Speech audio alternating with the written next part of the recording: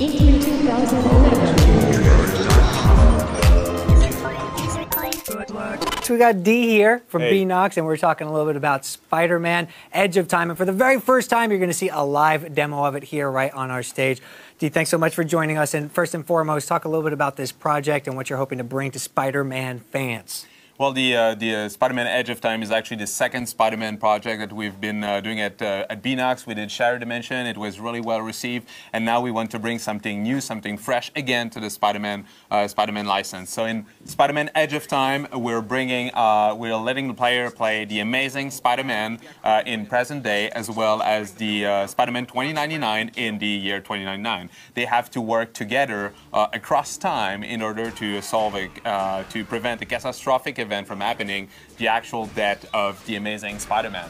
Right. So we also have there's an evil mastermind called Sloan, Walker Sloan, that has actually traveled back in time to start Alchemax, the evil corporation Alchemax, years before it was supposed to start, and that created a kind of a rift in the timeline that you have to prevent. So the two Spider-Men are actually going to be able to communicate together and work together to restore the timeline to where it's supposed to be. And there's some cause and effect gameplay that takes place within that, correct? Oh, definitely. The entire narrative actually has been we went directly to Peter David, which is the co-creator of Spider-Man 2099, and we wanted him to craft really a really deep story, really cool, with new villains and everything, and to support that narrative and that link between the characters. That's why we came up with that cause and effect gameplay. So when as Amazing, you have those key moments where you can actually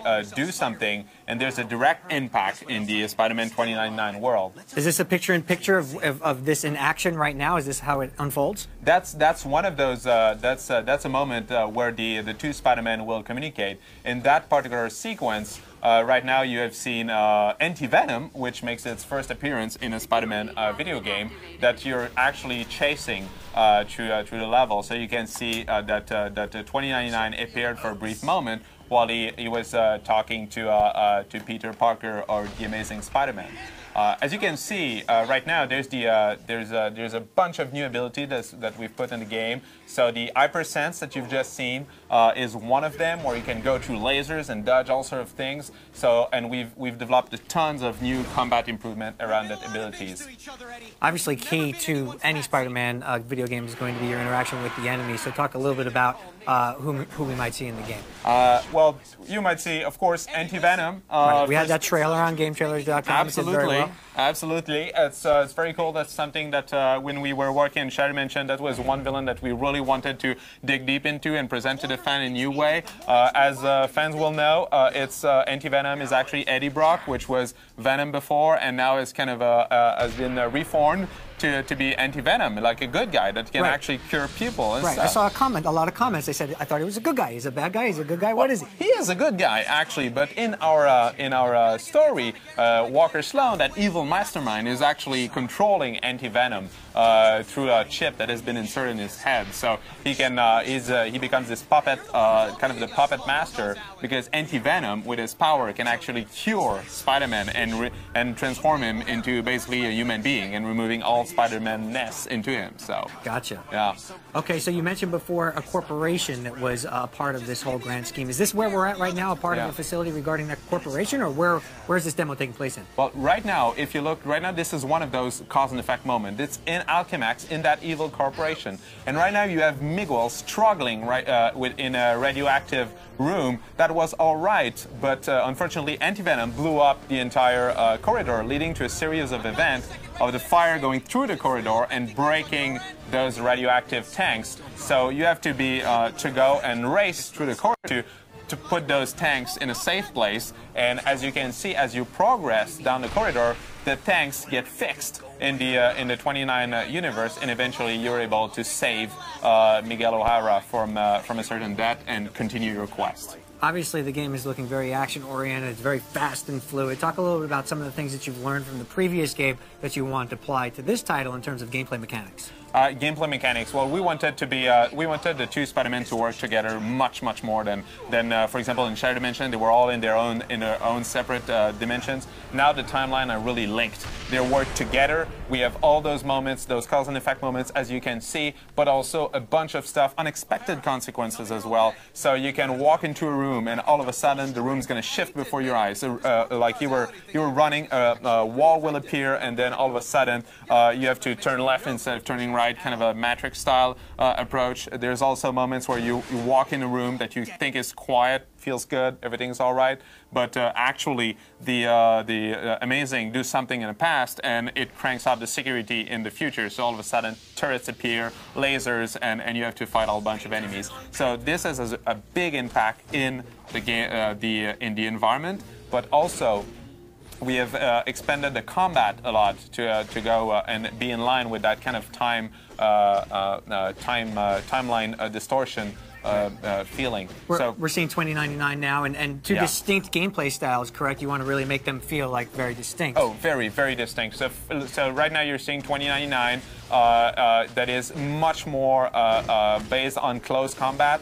You can see right now there, he's using is a new ability new to this game, which we call an accelerated decoy, which is a representation on how fast Spider-Man 29 can be, and can almost be in two different places at the same time. So you can use this accelerated decoy. Right now you have one of those key moments where a wall appeared just right in front of you.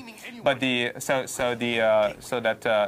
those new combat abilities allow you to do all sorts of stuff. So you can, for example, if enemies comes at you with missiles and guns and stuff, you can use that decoy so that they will fire where you were.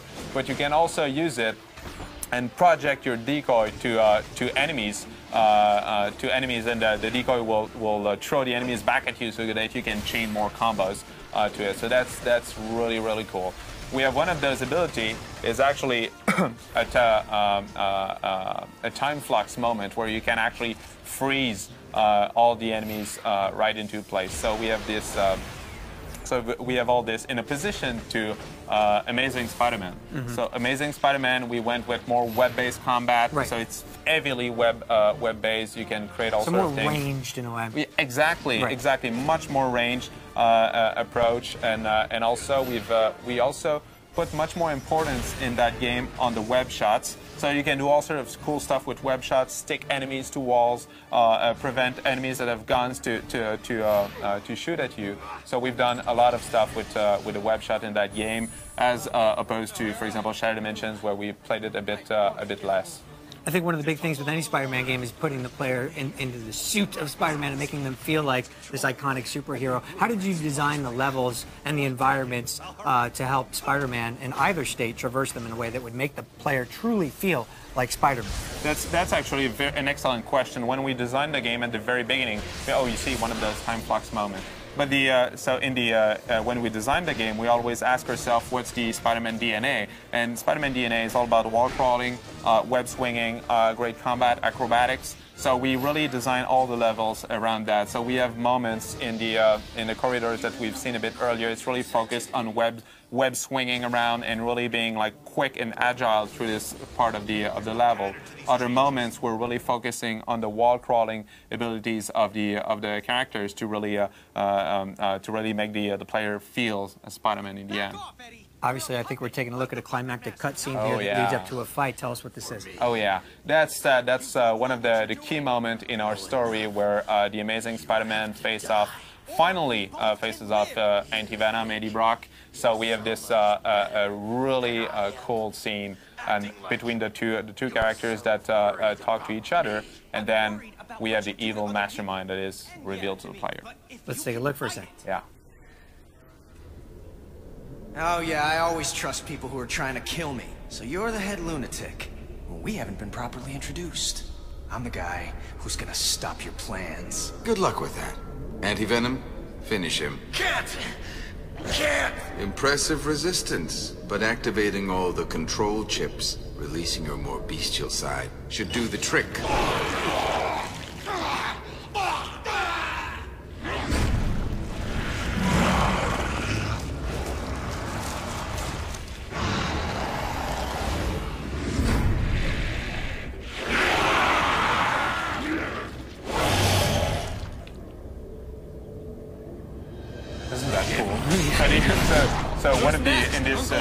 sequence, that's in the portal room. This portal is actually the one that 2099 got stuck in, and that's how they travel through time. So it's one of those key moments where you're finally facing Eddie Brock, and you're gonna have a hard time. Obviously, villains, like we talked about before, are going to play a key role, and we can expect, I'm sure, multiple boss fights throughout the game. Are they all kind of framed up in this type of way? Yeah, absolutely. There's a lot of additional surprises that we've not yet revealed in the plot. We have additional villains, some known ones, some that have never been seen before, some that we've created for a game. So there's a lot of stuff that we still have to show to players that they can look forward to. Excellent. Well, I think that while we watch this fight unfold, we're going to go to Justine to check out a couple of questions from our audience via Twitter and Facebook. Justine, what do you got? Nathaniel A. on Facebook is asking if the game is going to tie in with previous games at all. The game actually, Edge of Time, is really its own story. It's not meant to be tied to any of the other Spider-Man games. When we took Peter David, the co-creator of 2099, to craft our story, we really wanted to have a very deep storyline. So we locked himself in a conference room with our creative director, and basically we had to come up with something that would be one of the best Spider-Man story ever told in a video game. So no, it's not tied to any other Spider-Man game. How close do you guys work with Marvel on the stories? When we work with Marvel in many ways, actually, the first thing we always want to really stay true to the character, and to the Marvel universe. So that's why we went with Peter Davies, as I said, a huge veteran in the Marvel universe. So he really helped us craft that story that would be true to the character, and of course, Marvel is involved directly in the process where they've been approving what we are doing. We're actually killing Spider-Man in our game, so that's something that Marvel would have wanted to hear about, you know. So they're involved in that process, and they give us all sort of great suggestions, some of which are actually in the game. So.